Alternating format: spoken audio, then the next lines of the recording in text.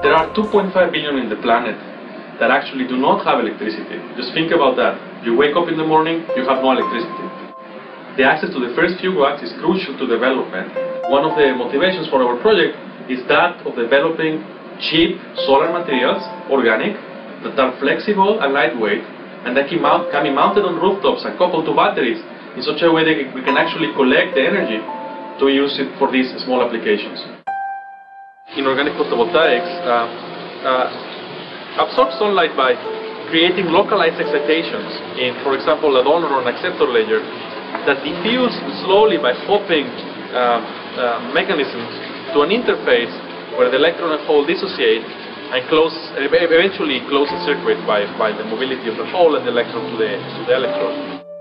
The Clean Energy Project is a theory, computation, experiment and grid computing effort that tries to solve this problem of generating a high-efficiency organic photovoltaic by guiding experimental synthesis by a massive search of candidate materials. The motivation of us to write this perspective is to actually give people an overview of all the different layers and all the complexity of the Clean Energy Project before we actually start publishing specific papers on specific issues. In order to start, we needed molecular motifs that could be used in organic photovoltaics. As one of the original team members in the Clean Energy Project, I worked on doing some molecular dynamics calculations to look at how these molecules interact with each other over time in the space of the solar cell. My contribution is involves the molecular generation scheme methodology, but basically I did the calibration. My role in the Clean Energy Project was to essentially gather experimental data for the electronic properties of all the molecules we looked at. One of our most exciting results is generating a large library for donor molecules. Then there is the problem of actually selecting the molecules, the problem of selecting which computations you want to run.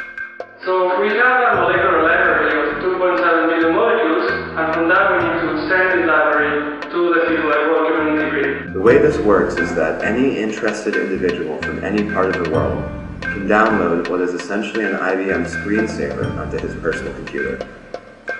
When his computer is not in use, the screensaver activates and begins running calculations for our project using unused processing power on his own computer.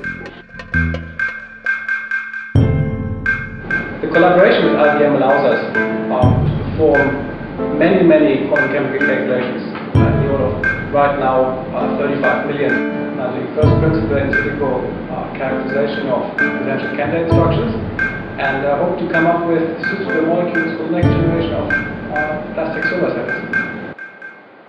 The challenge in organic photovoltaics is coming up with materials that actually have long lifetimes, right absorption properties, and that are actually cheap to manufacture and have high efficiencies. One of the big goals of our project is to actually find out a material that has not been synthesized or has not even been conceived that has efficiencies that can compete with silicon.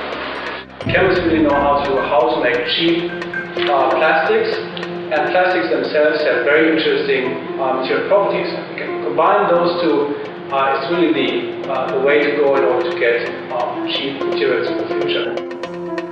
My role in the project has been trying to create a database application that can store and meaningfully present these data.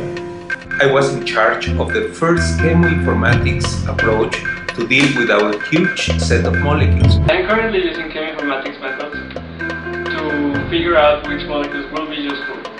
And these methods are similar to the ones used in the pharmaceutical industry, and in the end they are connected also to the machine learning methods that are useful in other areas of science. Clean Energy Project is applying machine learning techniques to the data that the Clean Energy Project collects to predict what molecules are good candidates for organic photovoltaics. Everybody that is watching this video has a moral responsibility.